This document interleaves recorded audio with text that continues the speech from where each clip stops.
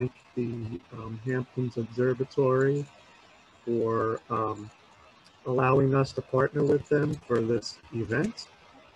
And without further ado, take it away, William Taylor. Thank you so much, Steve. It's very exciting to be here today while we're waiting for the news from Mars. It should be around 3:55 that we find out whether the Mars rover Perseverance has successfully landed or not, and we're all praying for the best. I have 4 big acknowledgements to make today. So one is, of course, to the East Hampton Library for hosting this event with us and making it possible for us all to gather and watch this event together. Another acknowledgement, of course, is Hamptons Observatory, which is the organization I work for, and it is a group that furthers education and astronomy and enthusiasm about astronomy, and it lets us all know when these wonderful events are going to happen in space and on Earth to see. I also have to acknowledge Canio's Books, which at the very last minute came through and provided a place and a hosting for us so we can carry this off today. Because of the snow, the internet is down at my house, but they came through and they helped us out. And also like to thank Bild Newspaper, which is writing a report about this for the German and Austrian audiences. So with that all said, I'll just say a few words about this mission because we're all here basically just to watch as the Mars rover lands. So I won't take very much time with this because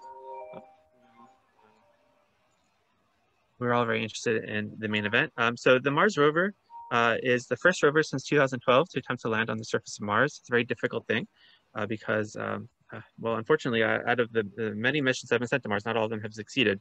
So we're all praying for the best today.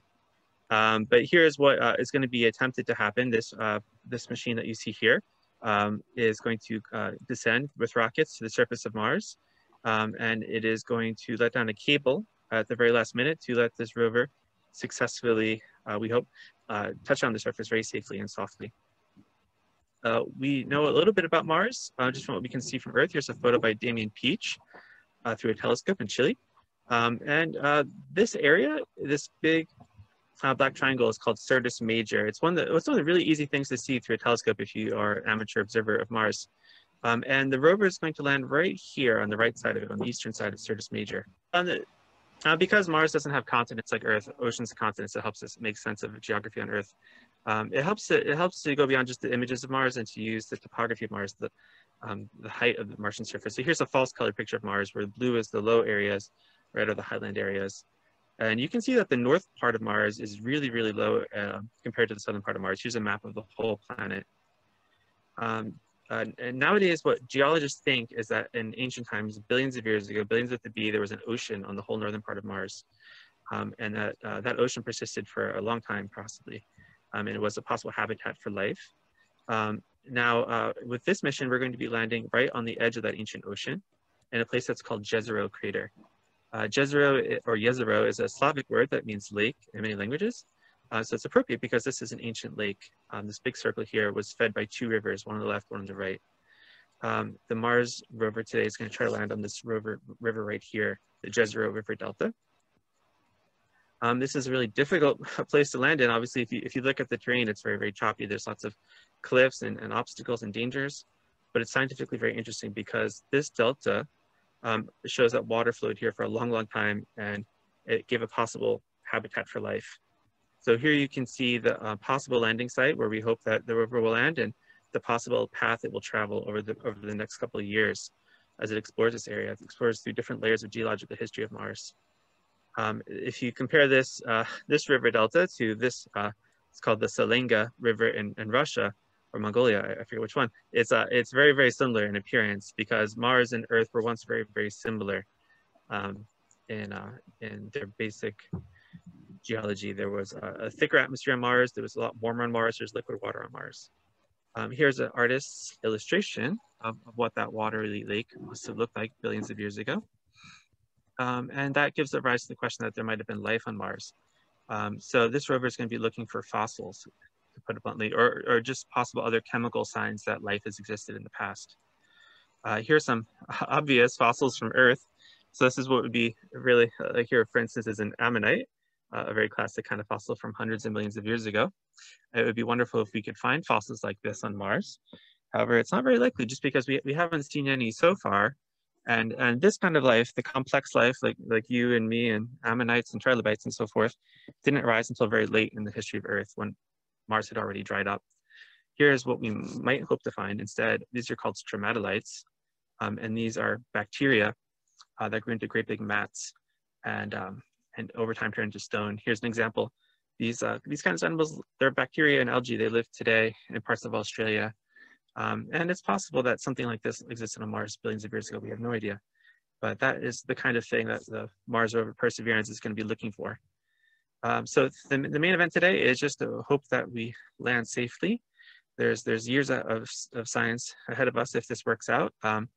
But we have to get through what's called the 7 minutes of terror, which is when the robot first descends through the Martian atmosphere and then lands, and then we have to wait for the signal to travel all the way from Mars to Earth, which will take several minutes. So if you guys are willing and patient and want to stick with me for the next hour, we'll have a very exciting show to watch, and you can always share thoughts in chat. And then afterwards, if you guys want to have any more questions, or if your questions are out, just let us know. Thank you. Thank you, William. Okay, at the moment, what we'll do is we will shift back to the countdown. But before we do so, we do have a question. We have somebody asks, how is that rover being powered over the course of the years? That's a great question. It's very difficult, of course, to get power on Mars because the other previous rovers used solar power. The Spirit and Opportunity use solar power, which is great and available on Mars, but at times there are huge dust storms that sometimes come along and block off the sun for months on end. This rover is using a very unlikely source of power for you and me. It's using plutonium.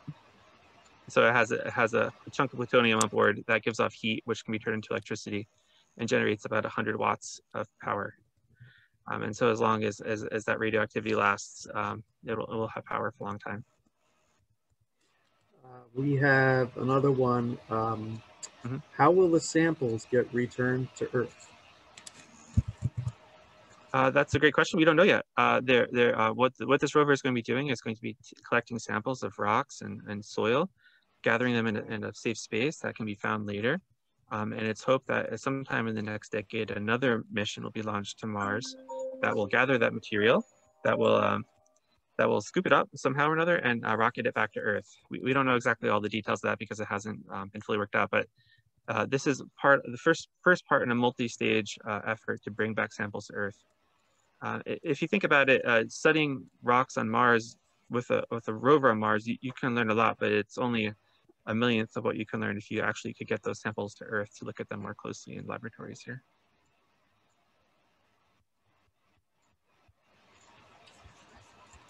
Okay, what we will do is we'll shift over. So if you want to put it back on screen share, Hunter, that would be wonderful. And then we will commence with watching the countdown. We do have another question, or a couple of questions. Does NASA have an expectation for how long the Perseverance rover will operate? And then they state, I remember that an older Mars rover lasted way longer than expected. Yeah, I know that all the Mars rovers NASA has launched in the past 20 years or so lasted much longer than expected. Spirit and Opportunity both lasted over a decade. The current occupant of Mars, which is Curiosity rover, has been there since 2012 and is going strong. One problem that Curiosity has had is that its wheels became corroded over time. It's much more difficult to drive around on Mars than people thought. So Perseverance has better wheels. So you can never be sure. A lot of things could go wrong, but based on the track record NASA has had over the past 20 years, it should last a long time. Excellent. Let's see. We have. Is this only a United States mission? Well, this is primarily a United States mission run by NASA, but there is always cooperation with different countries when these kinds of events happen. a really basic one is that to get the signals from Mars, we have radio telescopes all around the world in Australia and as well as the United States gather those signals so we can hear them. And of course, there are scientists from all over the world who work for NASA and collaborate. There's also going to be just to let people know, there's also going to be another rover landing on Mars later this year, which is the first rover ever launched by China. So that'll be exciting to see how that goes. We all hope for the best of that as well. It's obviously a very difficult thing. A lot of other countries have tried to land rovers or probes on Mars and not succeeded, but the bigger the club gets, the better it is for everyone. There's also a European probe, which should be launched in about 2 years to land on Mars. Let's see. We have a question. Are stromatolites closely related to coral? I don't think that they're directly related to coral very closely because they're actually a lot simpler than coral. Coral is a kind of complex organism that lives in colonies, whereas stromatolites are basically bacteria or algae, and they grow in great big mats, and then the mats get bigger and bigger and bigger as they try to reach towards the sunlight. So this is one of the earliest kinds of life that we know existed on Earth. It's in the oldest fossils we have on Earth. And if you think about it, it's a kind of a film or plaque that kind of grows over time. So it's really really kind of primitive life. So that's just a possibility of what might exist on Mars. We obviously have no idea. We don't know if there's ever been life on Mars at all. Okay. We have another question. What's technically the monetary cost of a mission of this caliber? Off the top of my head, I don't remember. I think it was around $2 billion with a B dollars, which is a lot, of course. But compared to a lot of other things that go on the government, it's. I think I read that the operating costs of the rover this year will be similar to the amount that the Defense Department spends on golf courses, maintaining golf courses. So it's obviously an expensive and difficult thing, but it's well, we hope the scientific results pay off for us. Were you able to find it? So what we could do at the moment, if you want to close your screen share, what we'll do is Hunter will switch back. There we go. And yeah, I think that's what we all want to wait for. And he's queuing up the audio for us, so we could hear the countdown. Probably the last time if you feel the need to do a battery change to do that before we go into quiet mode. Also, unless we have something updated we want to show in the next couple of minutes, we're about to turn over our WebEx screen to Telecom for tones. At that point, I'm happy to get updates in chat in our WebEx on EDL Ops, but I'd prefer to not have any more call-outs over the net unless you see something you do not expect.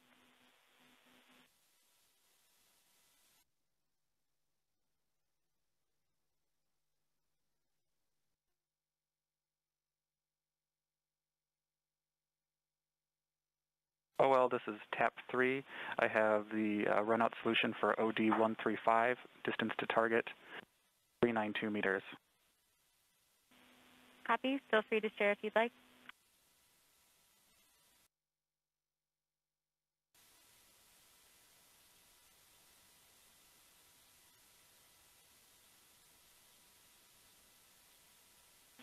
To OL1 voice check. Are you 5 by OL1? Copy.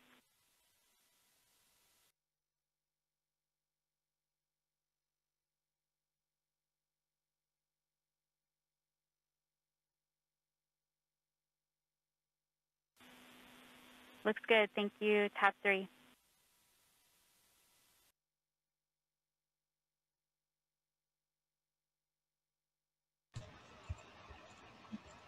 We have a question. Are we getting any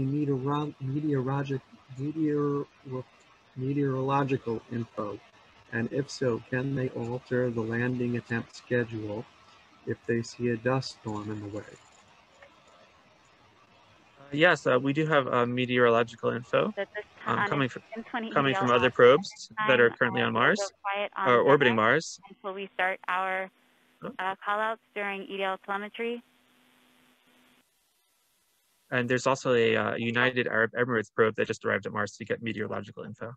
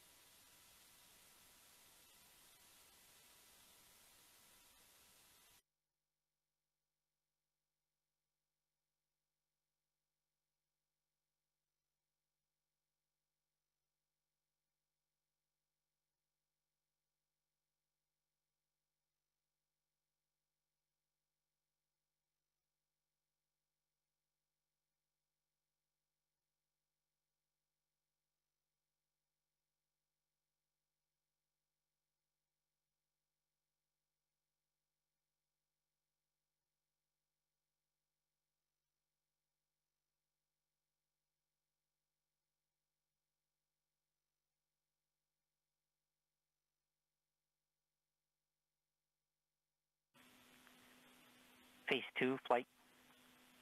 Go flight. At this time, let's continue our briefing for the rest of EDL. Sure. So after coming out of EDL start, that's our last real reinforcement of the state that the vehicle was in throughout much of cruise and EDL approach. And it's our precursor to making many more radical changes to the state of the vehicle. Matt Wallace said it well the other day. EDL is kind of like a controlled disassembly of the vehicle. As we go through, we need to get rid of the things we don't need anymore and get ready to put our wheels on the ground. So one of the final things that we're doing here is ensuring that our ACS knowledge is top-notch. We depend on ACS to pass an estimate of the vehicle's attitude and rate of change to EDL, and that's our starting point for propagating down to the ground. When we come up in the EDL prep anchor is when we'll take the last state from ACS, and we'll be propagating from that point to the ground until we get more knowledge from the radar once we turn it on. I can give a high-level overview of some of the events that are going to transpire throughout EDL. Of course, commentary will be detailing this as we go through, and you'll hear a lot of members of the EDL team calling out specific events as they occur and indicators as we see them. But to give everyone an idea of what we're going to see,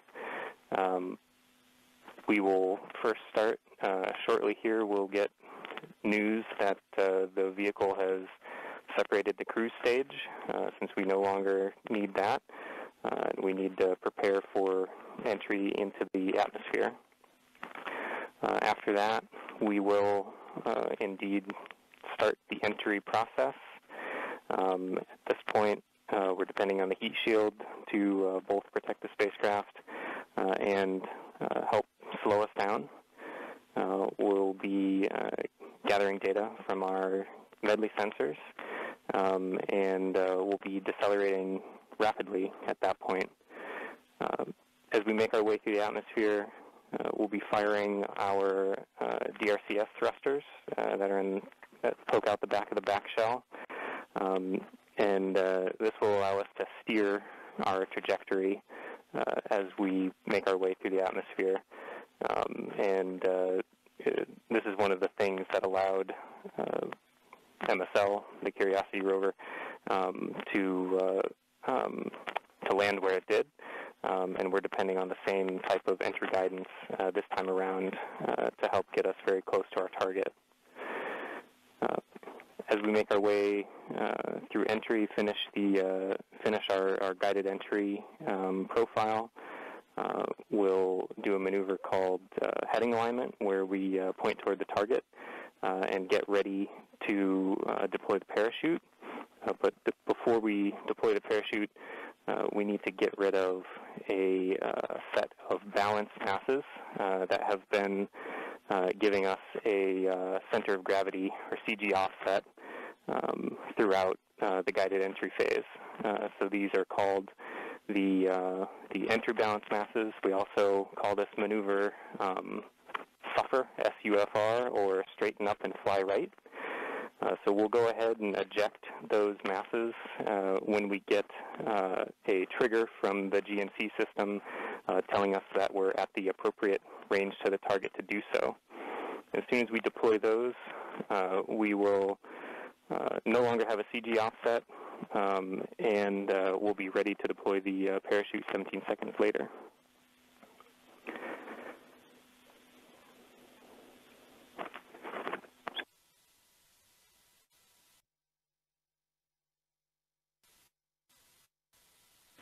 I'm going to hold here for EDL prep as we're about to start that anchor. Copy phase 2. And activity, please call that out when it's ready. Copy, Flip.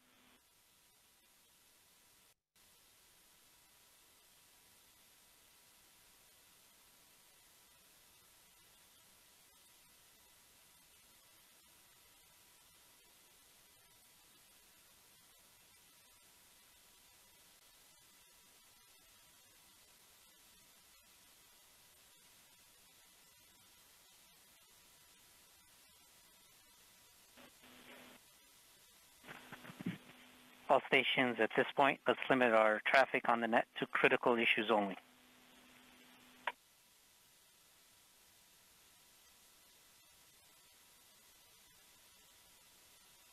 Flight EDLCOM.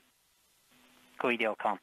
As per step 205 in the OCP, we can confirm that MRO has started their first flu. Copy EDLCOM.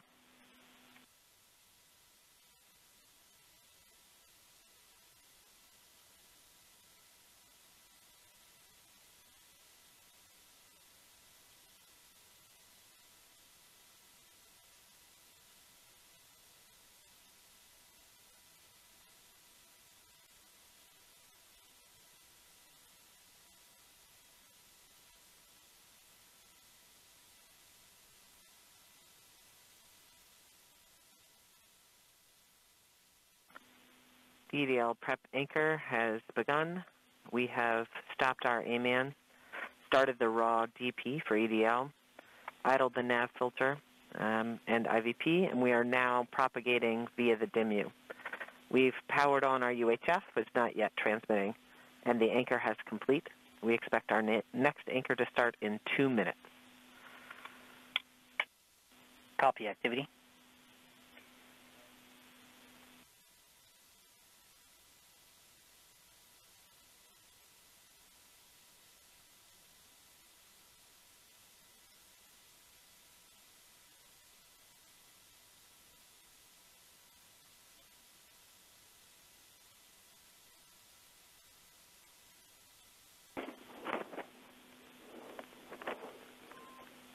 Phase 2 taking a battery change.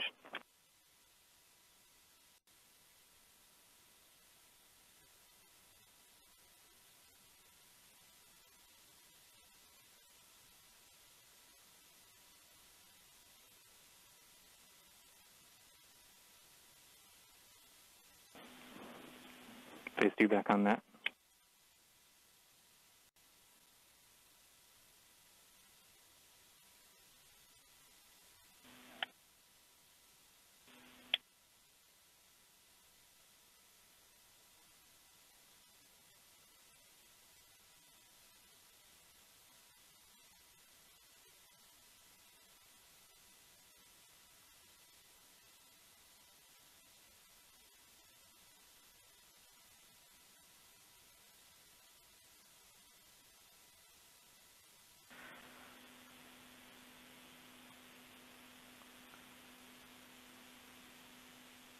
The HRS vent anchor has begun. Here we are reinforcing the BCB discharge and charge states.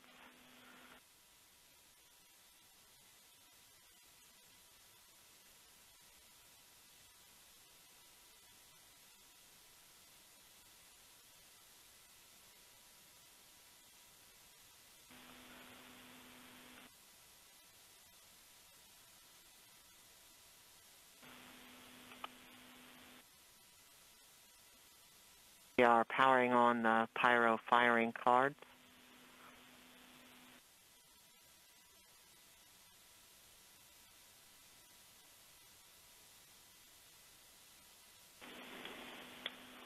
Flight, we are about 14 minutes from entry interface. The vehicle is currently preparing the heat rejection system that has kept the thermal system cool inside the air shell for about the last 6 months.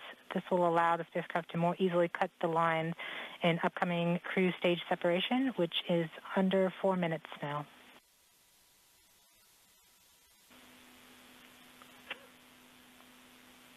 We have now enabled the Rover Pyro bus.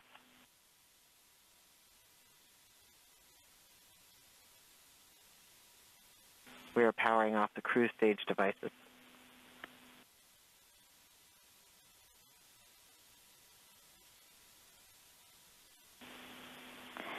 The vehicle is preparing for the upcoming cruise stage separation in about 3 minutes, 15 seconds by powering off all the devices on the cruise stage in order that they can be safe once the cruise stage is jettisoned.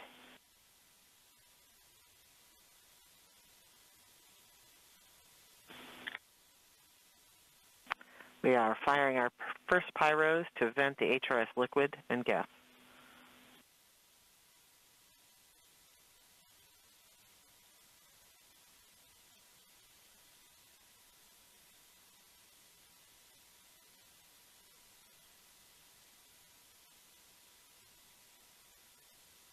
The HRS vent anchor is complete. We will see the next anchor in approximately 3 minutes. We are currently 12.5 minutes from entry interface. We are coming upon cruise stage separation in 2 minutes and 20 seconds.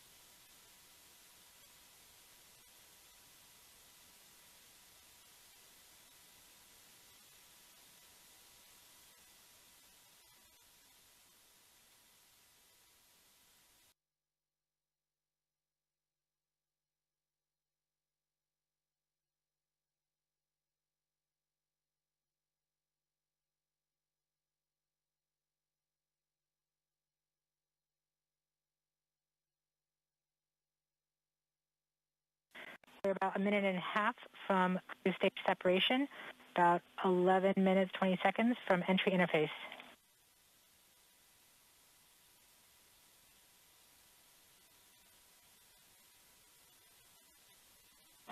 We are switching to the MFSK tones. Telemetry will have stopped. Telecom is confirming that the spacecraft has switched to broadcasting tones. These tones are received directly from Perseverance, but have very limited information content. We won't receive real-time information until about 9-10 minutes from now, once the Mars Reconnaissance Orbiter starts relaying information from Perseverance. We are under 1 minute from cruise stage separation, about 10.5 minutes from entry interface.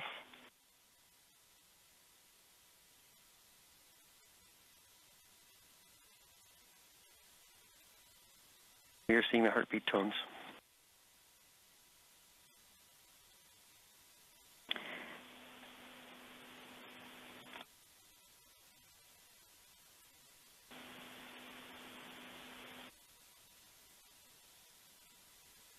We are continuing to receive tones from Perseverance, standing by for cruise stage separation.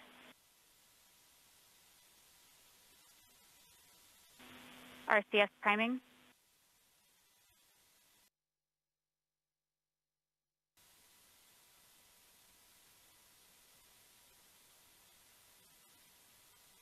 Cruise stage sep. We have indication that cruise stage separation has been confirmed by the spacecraft.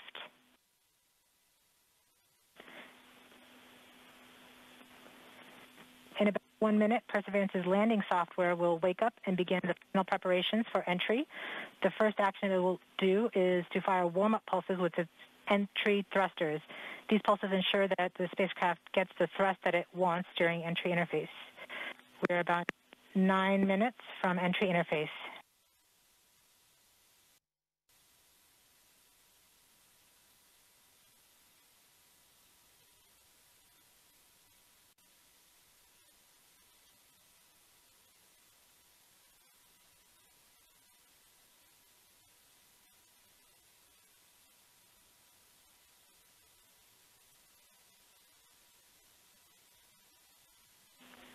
I have confirmation that we got shadowed by the cruise stage as it passed through our beam to the Earth. Telecom indicated actually that we could see a signal that the cruise stage went between the Perseverance entry capsule and Earth. So we saw a little blip, the data stream indicating cruise stage separation. We have confirmation that the vehicle has started warming up those entry thrusters. Warm-up pulses have begun. Spin down.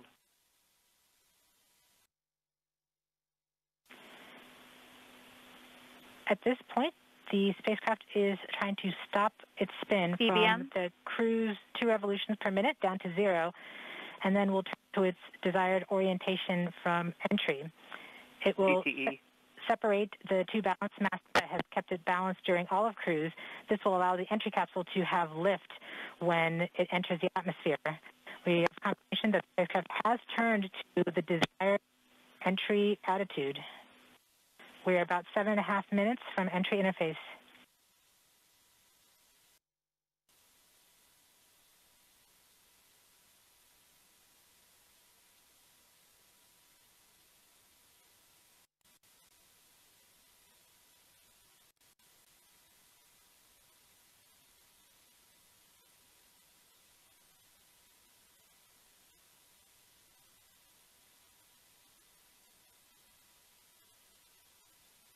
MRO reports carrier lock. The DTE from Radio Science from Greenbank reports carrier lock. You see the carrier on the downlink.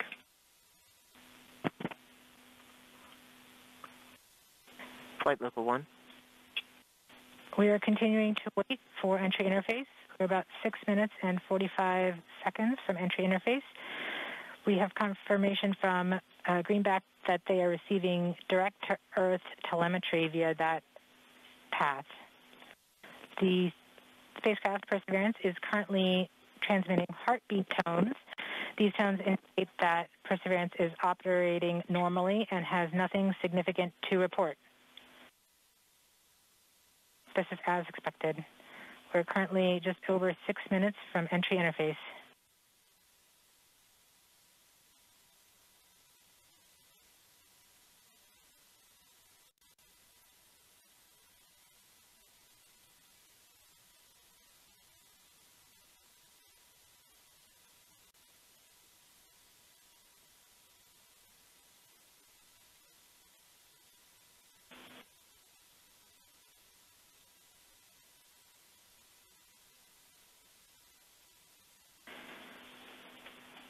We're just under, we're about 5.5 minutes from entry interface. We're still receiving heartbeat tones. We expect to continue receiving heartbeat tones until about 5 minutes after entry. At that time, Perseverance will be no longer in view of our antennas here on Earth. About 90 seconds prior to entry, the Mars Reconnaissance Orbiter should begin receiving telemetry from Perseverance and streaming it to Earth in near real time. There are a few expected short outages such as when we have a plasma blackout or when we enter the peak heating phase, aside from these outages caused by the plasma blackout, antenna switching, or high dynamic events, spacecraft events, we should have telemetry until about 90 seconds after landing. A plasma blackout is when the signal from Perseverance isn't strong enough to make it through the superheated, super fast air flowing around the spacecraft all the way down to Earth. Once the temperature drops below that peak heating, we do reacquire the signal from Perseverance. We are currently about 4.5 minutes from entry interface. Perseverance continues to report heartbeat tones, indicating everything is nominal.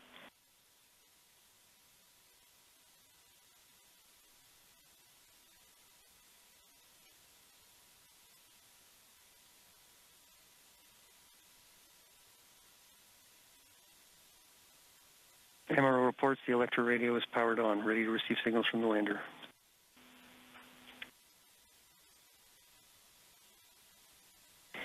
Mars Reconnaissance Orbiter has reported that it's ready to receive the signals from Perseverance. It should be in a few minutes here. We're just Flight Local 1 from entry interface.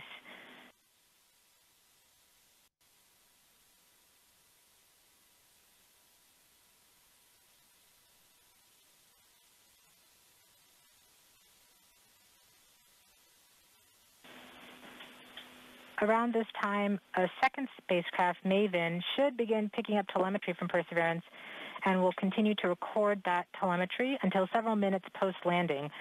We won't get that data for several hours after landing as it's being recorded and then will be forwarded to Earth later. We are continuing to receive heartbeat tones, indicating that everything is nominal. We're currently at about 3 minutes until entry interface.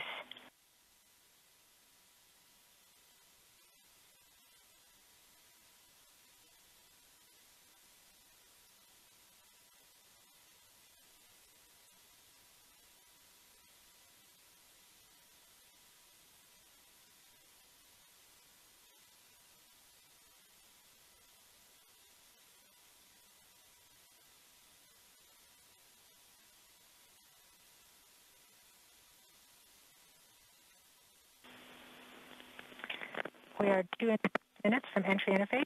Perseverance is to transmit heartbeat tones, indicating everything is nominal.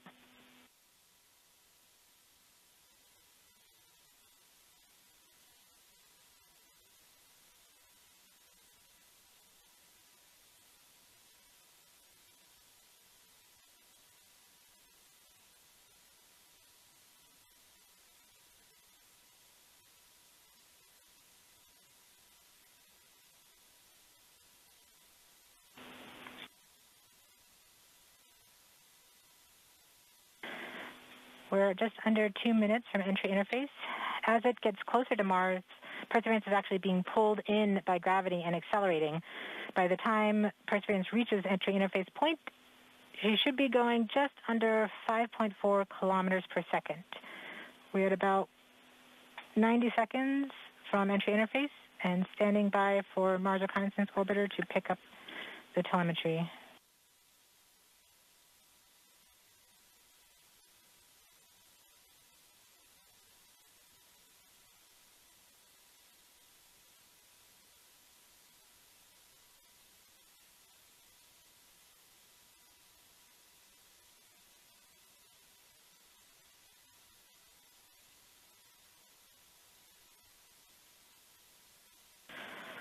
We are 1 minute from entry interface.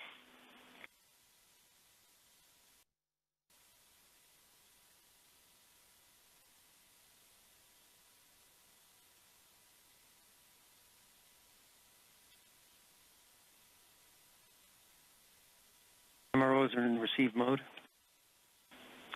We have confirmation that the Mars Reconnaissance Orbiter is now relaying data from Perseverance. We're about 30 seconds from entry interface. Perseverance is going about 5.2 kilometers per second and is about 190 kilometers altitude above the surface of Mars. Confirm UHF data flow.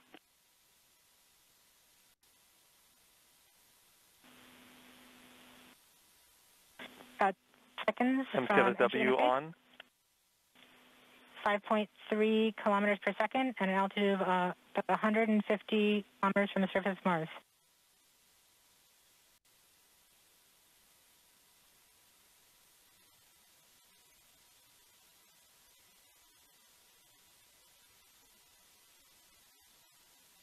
Entry.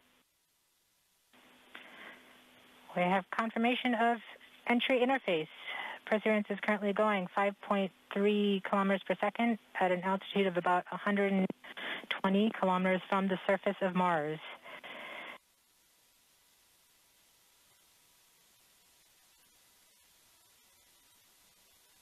The spacecraft is now waiting until it begins feeling the atmosphere of Mars slow it down. Once there is enough atmosphere, it will start controlling its path to the landing target. Doppler indicates entry into the atmosphere. Navigation is also confirming that we can see a little bit of that slowdown of the atmosphere on the Perseverance entry capsule. Our current velocity is about 5.36 kilometers per second and an altitude of about 67 kilometers from the surface. We are probably seeing MRO plasma blackout at this point. Bank 1 completed.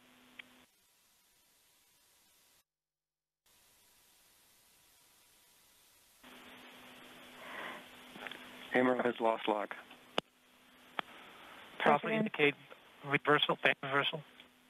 We have indications that Perseverance is now performing bank reversals in the atmosphere. These are the steps in order to control its max distance 10 to the landing target. Perseverance has just passed through the point of maximum deceleration and has indicated that it felt approximately 10 Earth Gs of deceleration. MRO has lock again. Doppler indicate reversal. Bank 2 complete. We saw a small outage of the UHF telemetry from Mars Reconnaissance Orbiter during that peak heating phase, likely caused by the plasma blackout.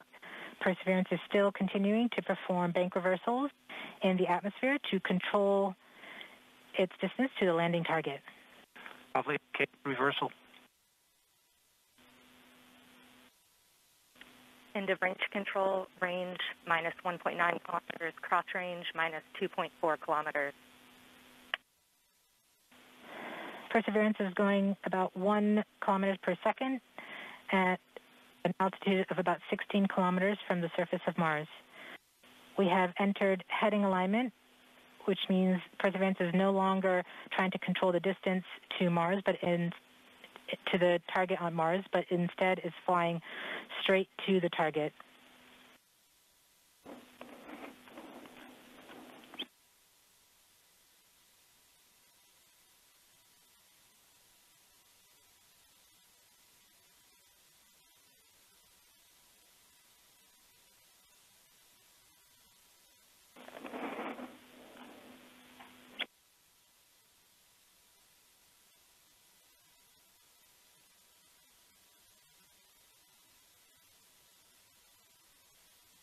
Our current velocity is about 550 meters per second at an altitude of about 15 kilometers from the surface.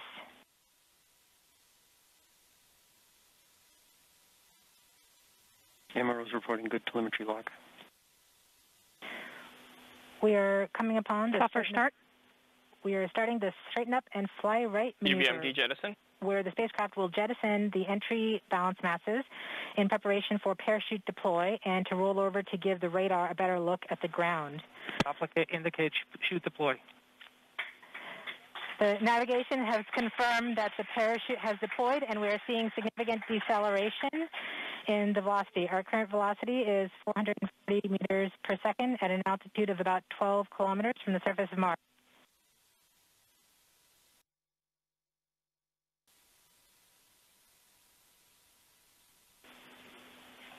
Heat shield set. Perseverance has now slowed to subsonic speeds, and the heat shield has been separated. This allows both the radar and the cameras to get their first look at the surface. Current velocity is 145 meters per second at an altitude of about 9.5 kilometers above the surface.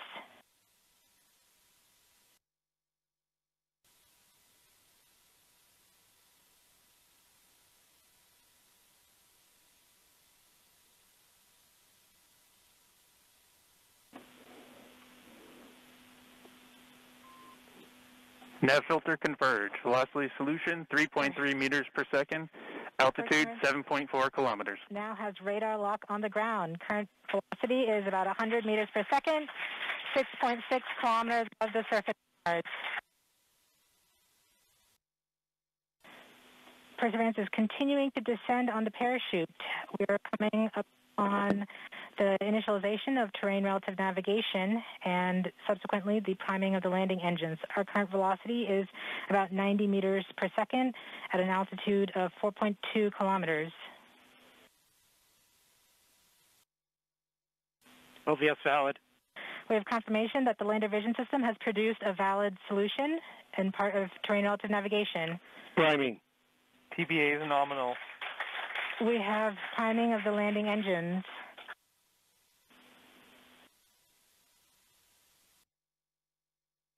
Back shell set.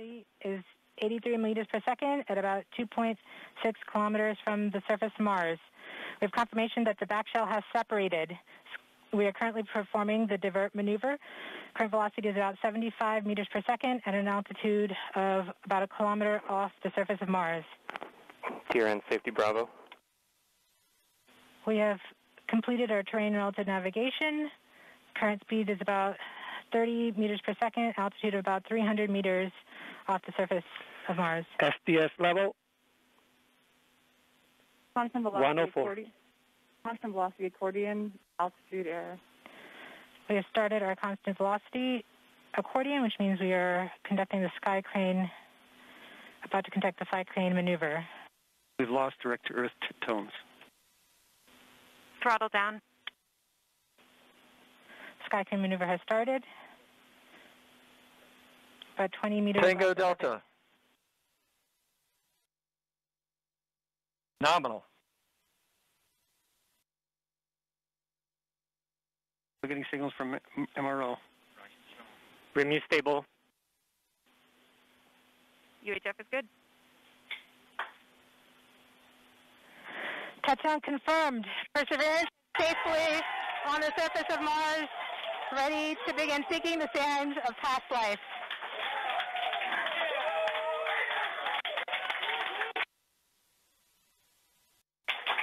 At this point, the descent stage has flown away to a safe distance. Perseverance is continuing to transmit direct through Mars Reconnaissance Orbiter to Earth.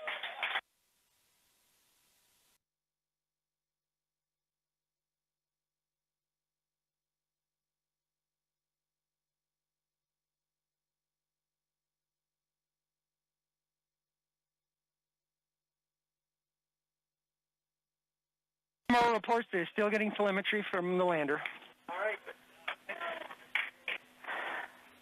All right, all stations.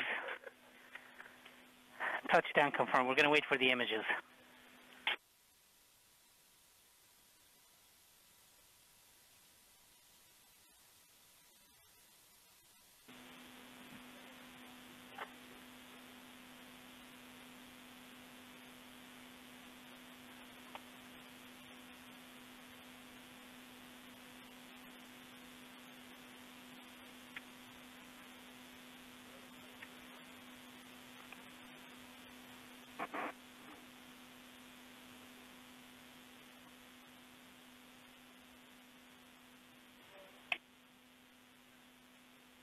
OL3, OL1, you have what you need?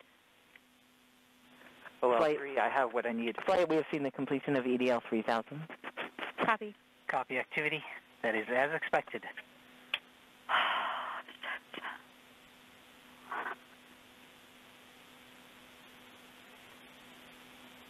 MRO is still seeing a strong signal from the lander. Flight, this is OL3. I am ready to share. OL3, you are go? For those on M. All stations stand by for the images. Yes! Woo!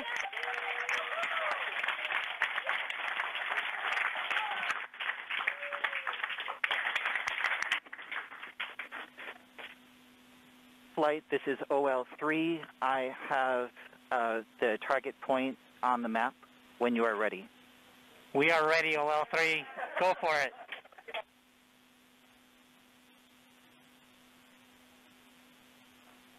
Oh my goodness! Oh! Yikes!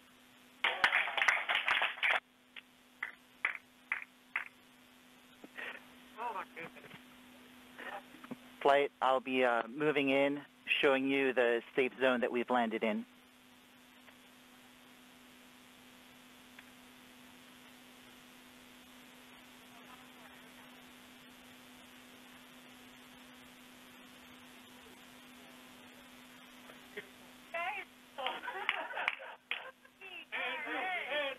OL flight.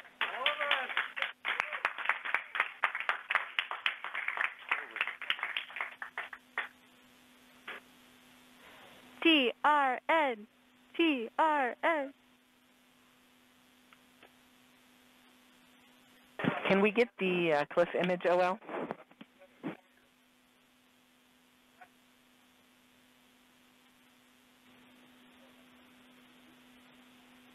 Activity, this is OL. Can you repeat that request on M20 EDL off? OL, can we get the other image to show the cliff? I'm sorry, say what image again? I'm not understanding. Flight, OL3. Go OL3. You can see we've landed about 35 meters from the nearest rocks that we could identify from orbit by their shadows. Copy OL3. TRN in action. Yep. Take that, Desiree. Woo!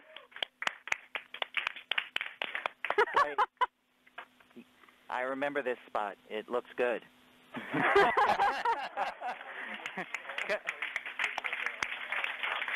Copy OL3. I'm sure that you have seen them all and you recognize them all. So.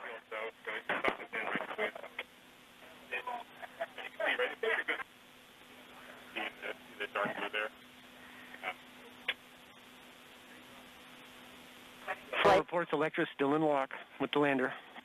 Flight, we have seen the transition to surface. EDL is done. Woo! Woo-hoo! Transition to surface. All stations are... MRO.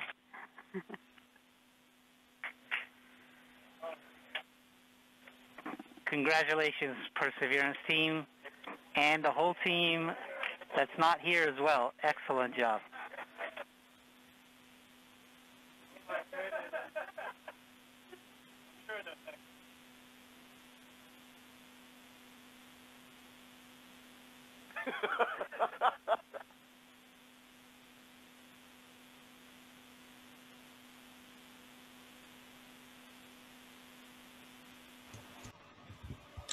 All stations on M20 EDL ops, we have transitioned to surface as reported downstairs. If you are part of that story to the surface team, make sure you're starting to work those inputs, please. Okay. Well, that was excellent. It was successful. Wonderful. We got pictures already, which is great. William, did you have any comment, remarks, or anything? Yes, I'm so excited. I'm so happy. Can you hear me right now? Perfect, loud and clear. Oh, great. Let me turn my video on as well. Yes, I'm extremely excited. You never know how this is going to go until it goes down, and it seems like it was a perfectly successful landing. So I'm really happy so far. It seems like it's nothing but good news so far, and we've already got pictures, which usually takes hours to get those pictures back. It happened so quickly. I thought it was interesting when they said that they were only 35 meters away from some of the rock cliffs. You know, it's so dangerous when you land on a planet. You can't see what you're going into. So they could have easily had crashed into those rocks, and they didn't. So it's something to be really, really happy for. Rocks on Mars over the past 20 years or so from different rovers that have landed there before. The rocks on Mars are really cool. If you want to check out right now, you can check out some pictures from Curiosity rover, Spirit rover. You can see a lot of the different terrain that we've already explored. But if you keep your eyes peeled to the news in the next couple of days, you'll be seeing a lot of pictures in full color and a lot of detail of all the rocks in this area. This should be one of the most spectacular sceneries from Mars that we've got. A lot of the places that we've landed on Mars before have been really flat and boring just because we want to be safe. We want to find a safe place to land. This time they deliberately chose a higher risk level so that we can get more science out of that. Thank you. What I'm going to do also is I'm going to put the link to the Hamptons Observatory in there. Thank you. It's a great website if you want to check that out. Plus, they have some events listed on there that have taken place. So we thank the Hamptons Observatory for giving us East Hampton Library the opportunity to host this watch party. And I'm also going to put in there, if anyone would like to visit Canio's books. If you're ever in the Hamptons or you come out to Sag Harbor, great bookstore right there in the heart of Sag Harbor. And let me put that in there for you. Yep, I just got to say thank you myself to Kenya's books again, because they really saved me at the last minute. Because of the snowstorm today, I wasn't getting any internet connection at my house, so they really came through, and I really appreciate that.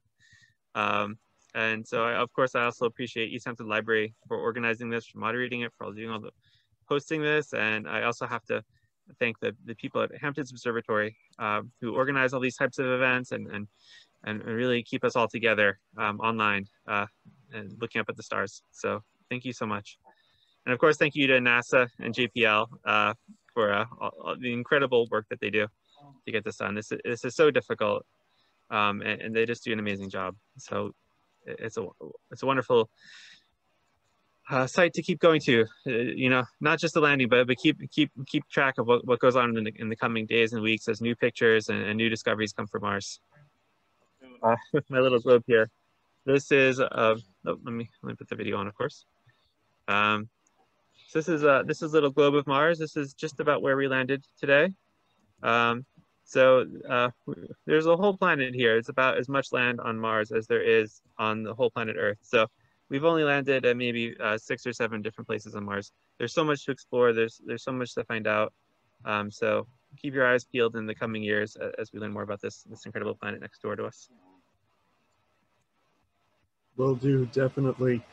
Thank you, Will, Hamptons Observatory, Canio's books, and this is Steve Spataro from the East Hampton Library, thanking everybody for zooming in today and watching this wonderful touchdown on Mars. And we'll be sure to keep you posted of other events that we're having.